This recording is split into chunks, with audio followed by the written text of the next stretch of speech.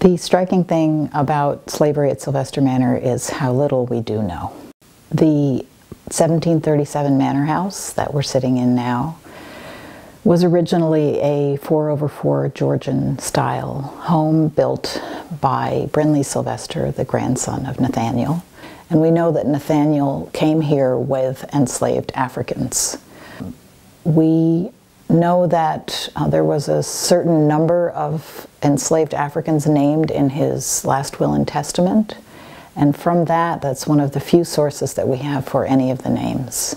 As you can see, it's a very narrow staircase with a very high rise, a 9.5-inch rise, and it's striking in its lack of concern for how difficult it would have been to climb up and down that with heavy loads, chamber pots, empty and full.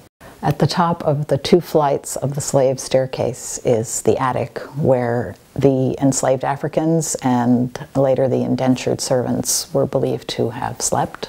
Much of what we can say about slavery and the enslaved Africans who were here is surmise from scant clues and documentation.